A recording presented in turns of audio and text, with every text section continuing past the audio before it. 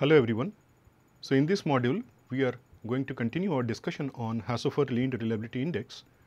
Till date, we have solved uncorrelated normal and uncorrelated non-normal cases where we used equivalent linearization technique. Today, we are going to discuss how we can solve correlated cases, and let us see how we can develop the models for those problems. So in the last few classes, we developed mathematical models for first order reliability method, and we first defined the problem where we start with a limit state gx equal to 0. Now, once we define the problem gx equal to 0, first we convert the problem into gz equal to 0. So we start from x and then we convert it into z, where z is the standard normal random variables. So once we convert the problem into z space, then this gz equal to 0 is represented by this nonlinear pink line that you can see on your screen. So any point on this pink line can be a design point. However, out of all these possibilities, obviously the point which is the nearest to the origin is the point where we design our structure. Now this distance is what we call beta, which is a non-dimensional number, and it is called reliability index. So the question is how to find out this reliability index beta, that is the distance of the point which is closest to the origin in the standard normal space, and for that we define our objective function, which is the distance of the point z, and then obviously because it satisfies the limit state, there is a equality constraint gz equal to 0. Now this constraint optimization we solve using Lagrange multiplier technique. I am not going in through the details of that derivation again. However, you are familiar with the set of equations that you can see on your screen. Now at the end of this optimization, we get z star, that is the optimal point in the standard normal space which lies on the limit surface, and this z star equal to alpha I star times beta. The expression for alpha I star is also there on your screen, and this is the direction cosine that is evaluated at the design point z star. Now if we have n number of random variables in our problem statement where I equal to 1 to n, then obviously we will have n direction cosines, and the property of direction cosine says that square of these alpha I, and if we sum them up, that will be equal to 1. Now this equation that you can see on your screen, z star equal to alpha I star times beta, we cannot solve because we do not know what is the value of beta. And this solution is proposed iteratively using an algorithm called Rackwitz algorithm. So what we do, we again put this z star back in the original limit state gz equal to 0. So we get a expression in terms of alpha and beta. Then we start with the initial guess and iteratively solve for beta, that is the reliability index. Now there may be different possibilities that we can encounter when we deal with random variables. There are actually 4 possibilities that we identified earlier, and out of these 4 possibilities, we have already solved uncorrelated normal case where the random variables x are all normal and uncorrelated. Then we also discussed how to extend Rackwitz algorithm for problems which are uncorrelated but non-normal. In this case, as we progress through iterative procedure, every design point that we consider in our iterative procedure, we first convert non-normal random variable into an equivalent normal random variable. Now, normal random variables has 2 parameters, sample mean and sample standard deviation. That's the reason if we design an equivalent normal random variable, we need to solve for sample mean and sample standard deviation representing that equivalent normal distribution. That we do by developing two equations where we equate probability density function and cumulative distribution function. So, using these two relations, we develop two equations and solve them to find out mu and sigma for the equivalent normal distribution that we solve at every design point, and thereby we convert an uncorrelated non-normal problem into an uncorrelated normal problem through equivalent normalization. There are two more possibilities. The first one you can see on your screen that we are going to take first. So, we have correlated normal case. So, we have a set of normal random variables, but this time they are correlated, and the most general case is where we have correlated non-normal case. So, we have a set of non-normal random variables which are correlated. That is the most general case. These two cases we are going to discuss today. So, let us first start with correlated normal random variables. So, we have a set of random variables x1, x2 up to xn, which is represented by the capital letter X. So, these random variables are correlated, but for the time being let us assume that they are following normal distribution. Now, this correlated random variables are defined by their covariance matrix, and the covariance matrix you can see on your screen. So, Cx is the covariance matrix, and the leading diagonal represents the variance, and the off diagonal terms represents the covariance. This is a symmetric matrix. The reason is covariance between xi and xj will be equal to covariance between xj and xi. Now, once we have a set of correlated normal random variables, then to uncouple them, we use an orthogonal transformation using a relation x equal to vy. So, this capital X is the set of random variables that we have in our problem statement which are correlated normal. So, we uncorrelate them. So, we have a new set of random variables y which are uncorrelated, but the relation between these two set of random variables is x equal to vy, where this capital V represents the eigenvector of Cx, this covariance matrix. And obviously, this eigenvector we get by solving the eigenvalue problem. So, we first find out the eigenvalues of this Cx matrix, and corresponding to each eigenvalue, we find out eigenvector which forms the column vectors of this matrix capital V.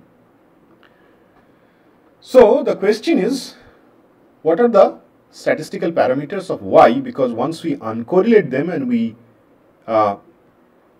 convert the problem into an uncorrelated space, obviously this new set of random variables y must be defined by their mean and standard deviation. So, let us see how we can find out mean and standard deviation of the new random variable y. So, we have the relation between these two set of random variables x equal to vy. Now, this v is the eigenvector, and the properties of v is v inverse equal to v transpose. Now, if we consider the relation between x and y, which is x equal to vy, we can then express y in terms of x. So, effectively y equal to v inverse of x, and v inverse is equal to v transpose. So, we have v transpose of x. Now, if we take the expectation operator on both sides of the second equation, we get expected value of y equal to expected value of v transpose x. But because v is a constant matrix, so obviously expectation operator will be applied over x. So, we have v transpose expected value of x. Now, this expected value of x, which is mean of x, is already given when we define the random variable set x1, x2 up to xn. So we define that using their mean and covariance matrix. So we know the mean of x that we can use in this relation to find out mean of y. So this equation gives us mean value of y. Now let us see how we can find out variance of y, and that we can easily find out using again the same relation. So we have C of y is equal to V transpose C of x times V.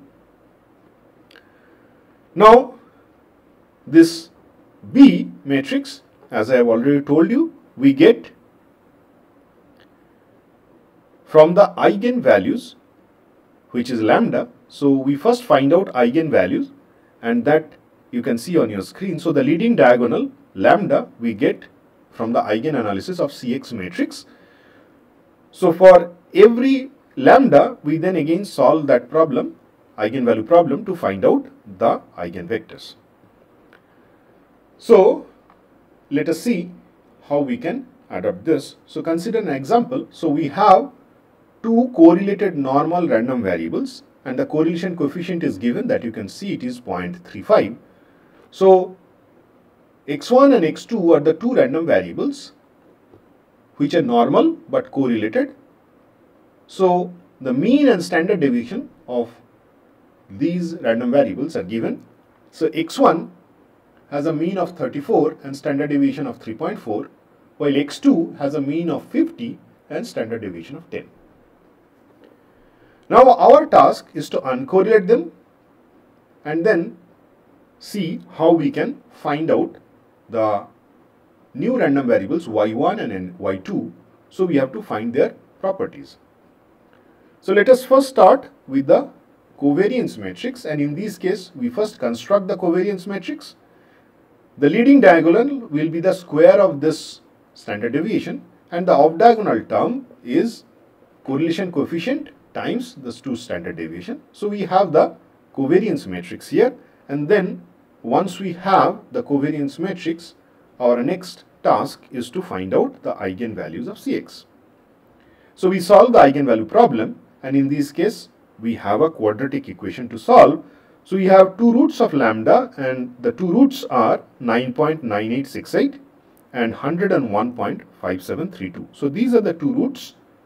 That means these are the two eigenvalues of Cx matrix. So if we use the first eigenvalue, we get the first eigenvector, and then similarly the second eigenvalue, we can find out the second eigenvector, and then we get this capital V matrix that you can see on your screen. So this is the eigenvector matrix.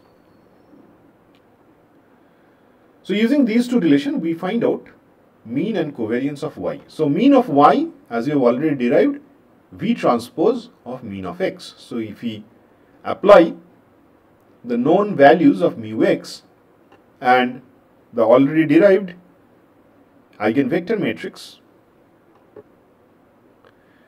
then we can find out mu of y, that you can see it is minus 27.1536 and 54.0248. We can also find out variance of y using the relation C of y is equal to V transpose C of x times V. So we get this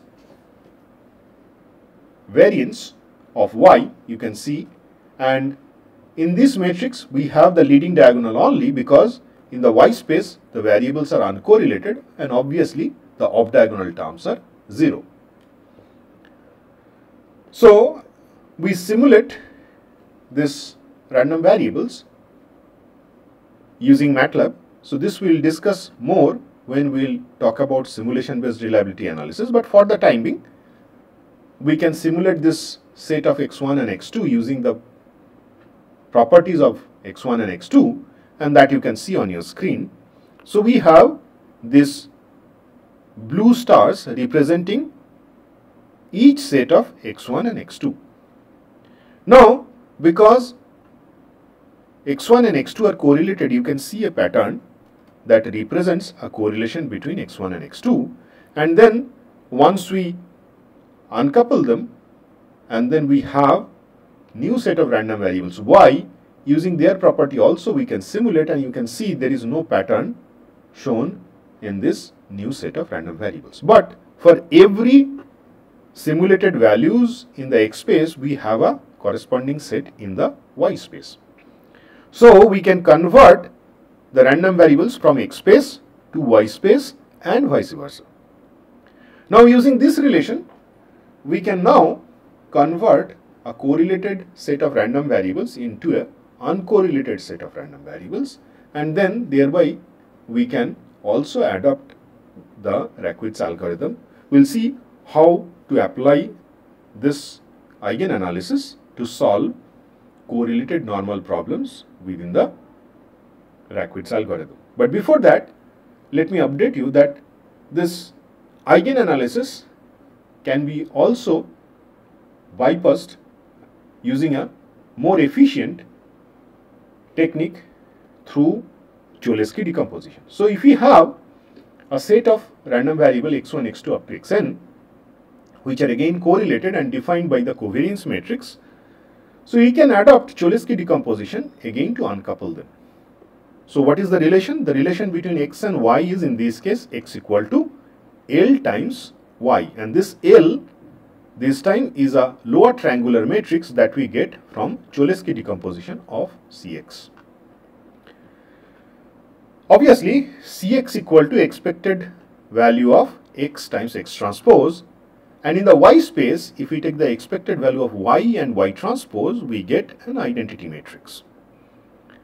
So this we can prove very easily. So if we start with the definition of Cx equal to expected value of x times x transpose, and in place of x, if we put the relation x equal to L times y, we get this equation, expected value of Ly times Ly transpose. Then if we apply the properties of transpose, then we get this relation, which is expected value of Ly times y transpose L transpose, and obviously this L, the lower triangular matrix, it is a constant matrix, and then the moment we apply expected value of this entire quantity, the expectation operator is applied on y times y transpose. So we get this expression where L and L transpose, they come out of this expectation operation, because expectation operator is a linear operator. So we get this relation, and y times y transpose, expected value of that is identity matrix, so we get L times L transpose. So we have Cx, the covariance matrix, and that covariance matrix we decompose using Cholesky decomposition, and we get this lower triangular matrix. The question is how to find out the elements of lower triangular matrix. That is very simple. So let us see how we can do that. For that, let us consider 3 dimensions.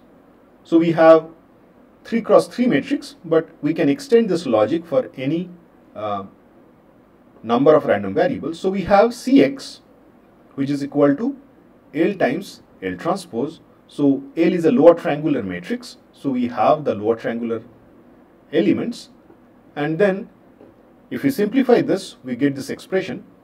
Now by equating elements on either side, we can find out this elements of lower triangular matrix. So the first element, L11, we can find out equating this with the Cx11, and then if we go to the next element, we already know L11 from the first equation, and then we can find out L21. Similarly, we can find out all entries of lower triangular matrix L. So we have L equal to, you can see on your screen, the elements of L matrix we have already solved by equating this elements of L with the elements of Cx. We can generalize this, and if we do that, we have Ljj can be found out from this expression, and Lij for the lower triangular element we can find out using this relation, provided I greater than j. So this is the way we solve the lower triangular matrix for Cholesky decomposition, and once we have CX matrix, we can easily find out L matrix, and using that also we can uncorrelate a set of random variable. So the problem we solved in the previous slide, that I leave it for you to just take it as a home task and just solve it to see whether this technique you can adapt for uncorrelating a set of random variable. Now, with that, let us see how we can adapt this eigen analysis for our reliability problem. So, we have the limit state gx equal to 0 that we first convert to gy equal to 0, where x is the correlated random variable, and then we convert x into y using this relation x equal to vy.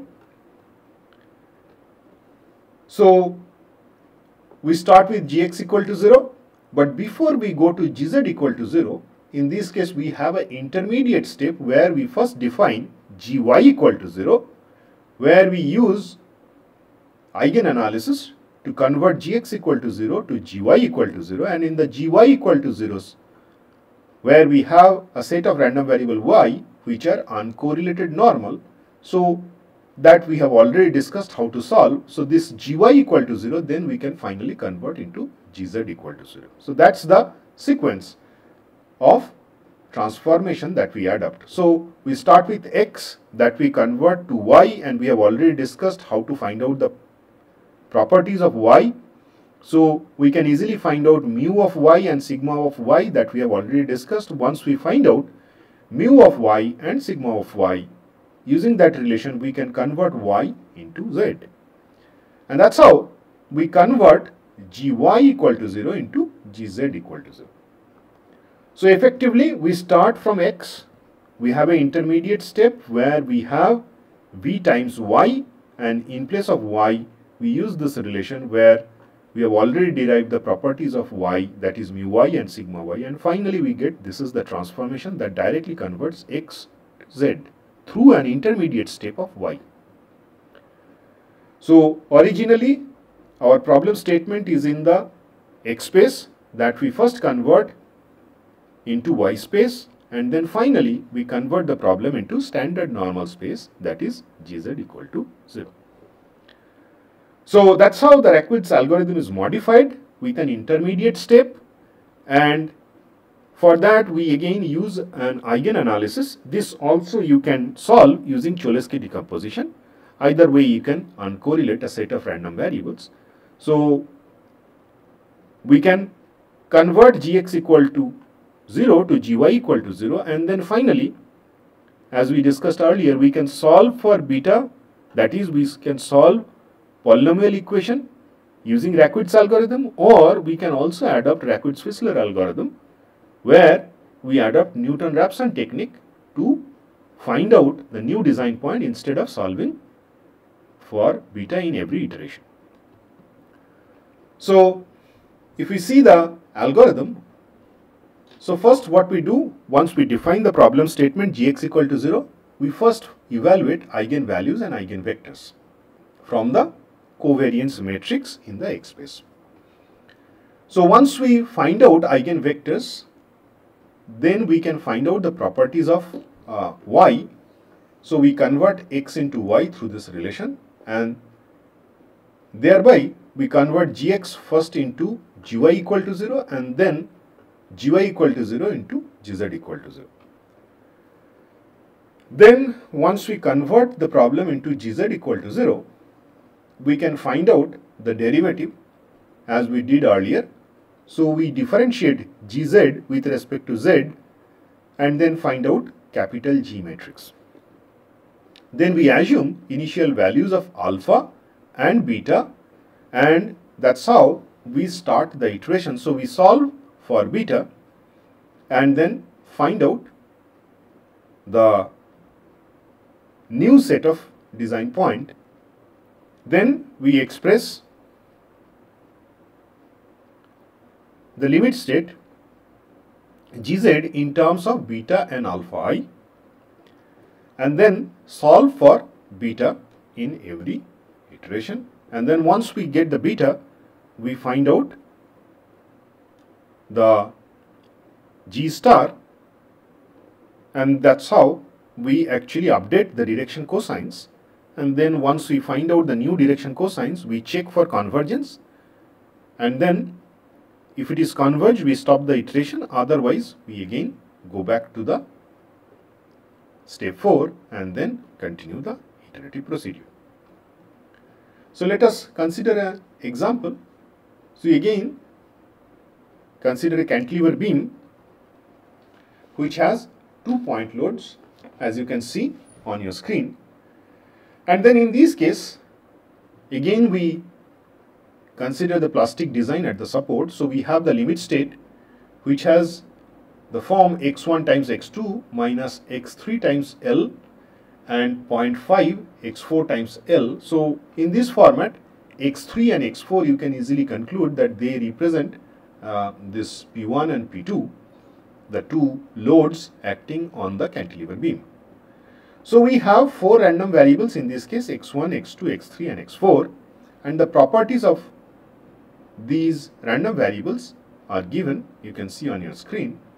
And the two loads we have P1 and P2, which are represented by x3 and x4. These two random variables, they have a correlation coefficient, and in this case it is 0.6. So our task is to find out reliability index and obviously the probability of failure. So we first start with the covariance matrix. In this case, only x3 and x4, they are correlated. So we have these two off diagonal terms correlating x3 and x4. And then recall we convert x into y using the relation x equal to v times y. So we solve the eigenvalue problem, and then the eigenvalues in this case we get are 4 eigenvalues, you can see on your screen. So these are represented by lambda, and for every lambda we can find out eigenvector.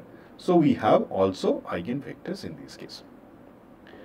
Now once we have these eigenvalues and eigenvectors, we can use them to find out the parameters of the new random variable y.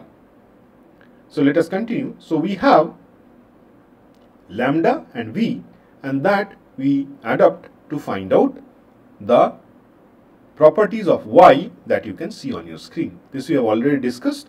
So using the relation x equal to vy, we can find out the mean and standard deviation of the new set of random variables y. So now we have y, and then we convert x to y, and then finally into standard normal space. So we start with gx equal to 0, and then we get gy equal to 0, and then from gy equal to 0 we get gz equal to 0 using that relation we have already discussed. So we start with the initial guess of alpha I and beta, and then continue the iteration, and that you can see on your screen. So in this problem we have 4 iterations. So at the end of 4th iteration the problem converged, and then in this case again we use stopping criteria based on reliability index in 2 successive iterations, and the allowable error is 0.001. So using this tolerance we solved the problem and we obtained the design point that you can see. So these are the 4 values of random variables in the standard normal space, and then that's the MPP, and once we find out MPP we can find out beta. In this case beta is 2.6615. So after 4th iteration we can find out PF, in this case PF equal to phi of minus 2.6615, and which is equal to 3.8898 into 10 to the power minus 3.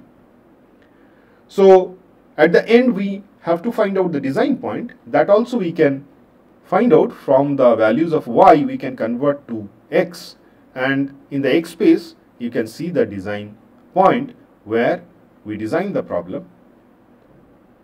So that's how we solve for correlated normal random variables. So the final case where we have correlated non-normal case, there what we do, we combine all these problems. So the models that we developed for uncorrelated normal, then uncorrelated non-normal through equivalent normalization, and then finally if we have correlation, then we have to adopt eigenanalysis or Cholesky decomposition to uncorrelate them. So once we combine all three, we get the solution for the final case where we have correlated non-normal random variables, and that's the most general case. So we consider again the same beam problem, and in this case gx equal to x1 times x2 minus 1140. This we considered from Haldar Mahadevan's book. So let us see, if we solve this problem, what value of reliability index that we get.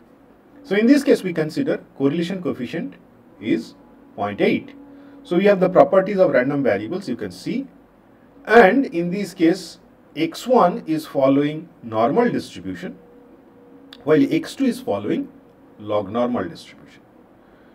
So let us see, the solution will follow the same steps.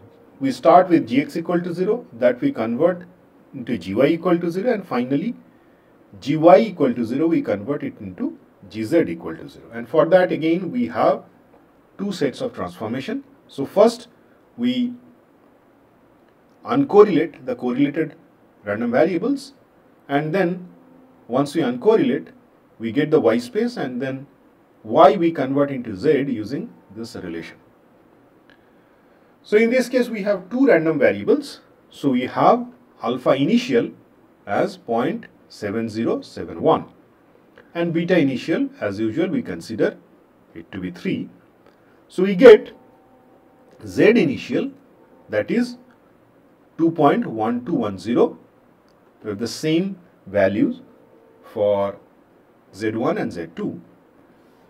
So we start with the covariance matrix.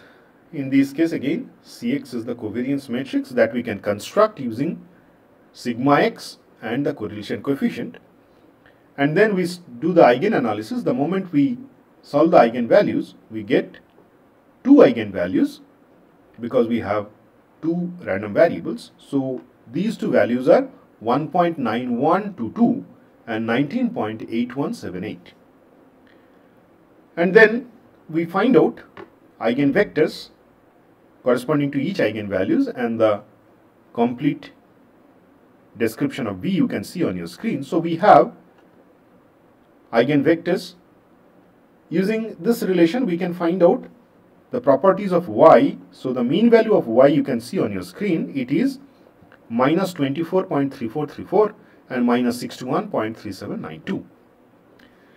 Also we find out sigma y using this eigenvector, and this sigma y in this case is 1.3282 and 4.4517. Now we can express x1 and x2 using y1 and y2 because the relation between x and y is x equal to vy. So using this relation we can express x1 and x2 in terms of y1 and y2. So now if we put this expression for x1 and x2 into the original expression of gx equal to 0, we can find out gy of 0 that you can see on your screen.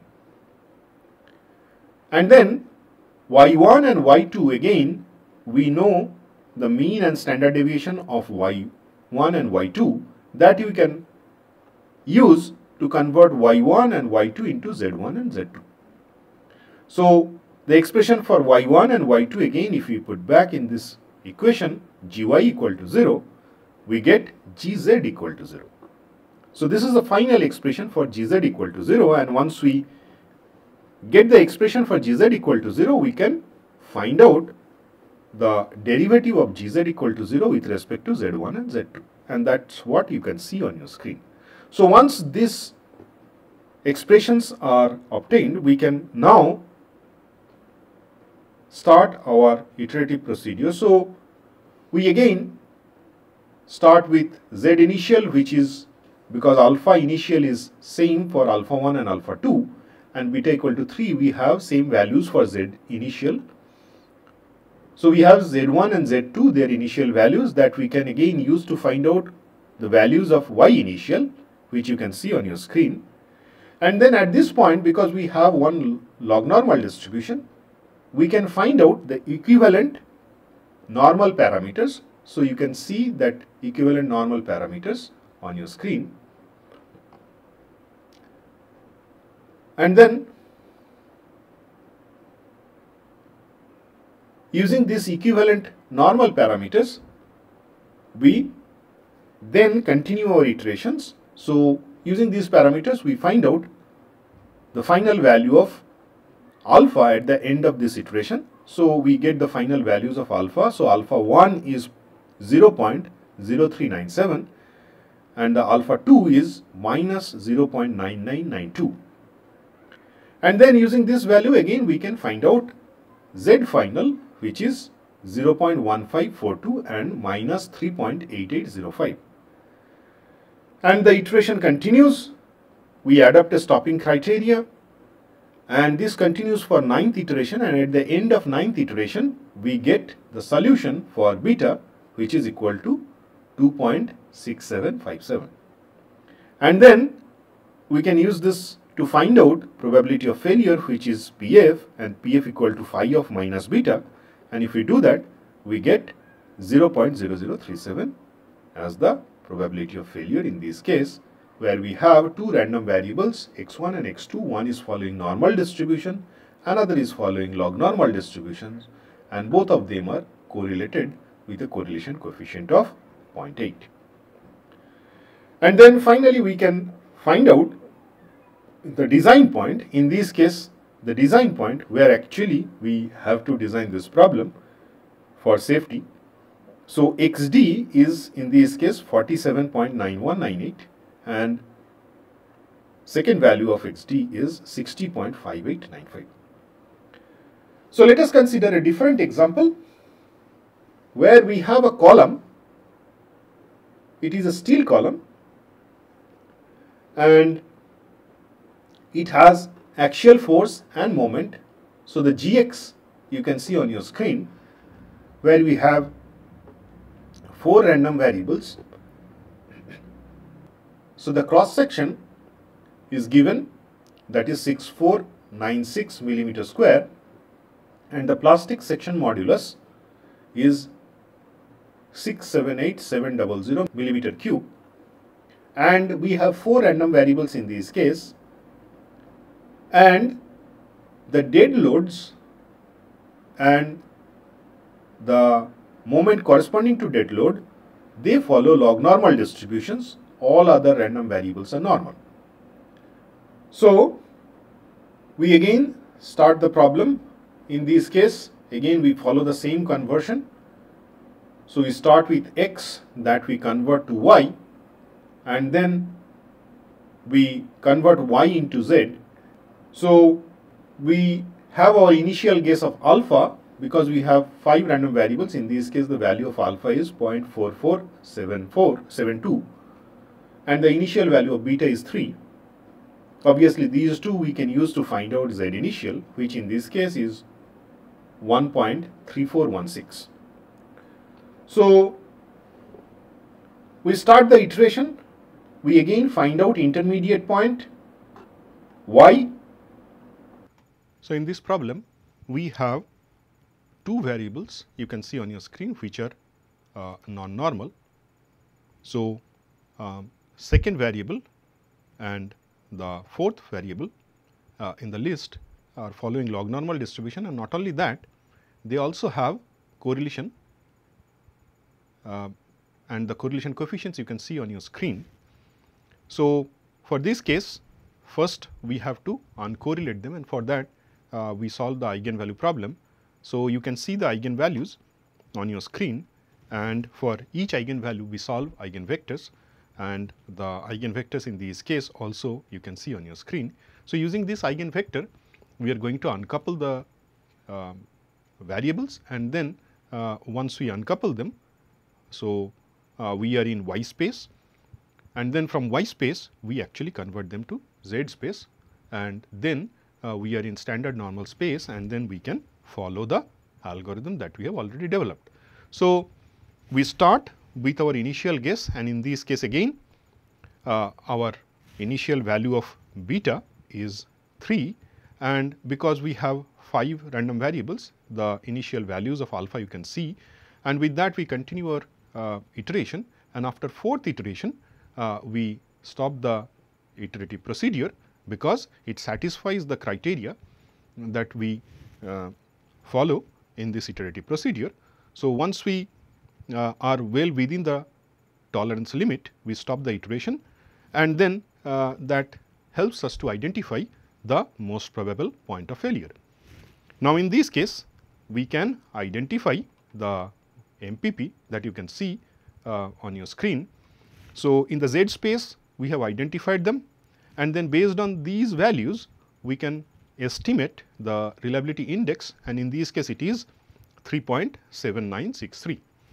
Now, after 4th iteration our task is to find out the probability of failure, and in this case it is 7.34 into 10 to the power minus 5. Not only that, at the end of this iterative procedure we are supposed to find out the design point. So, we convert these Z variables into first Y, and then from Y we get back the design point in the X space, and those points you can see on your screen, x1 to x5 are the values that we get from this iterative procedure are reported in the table.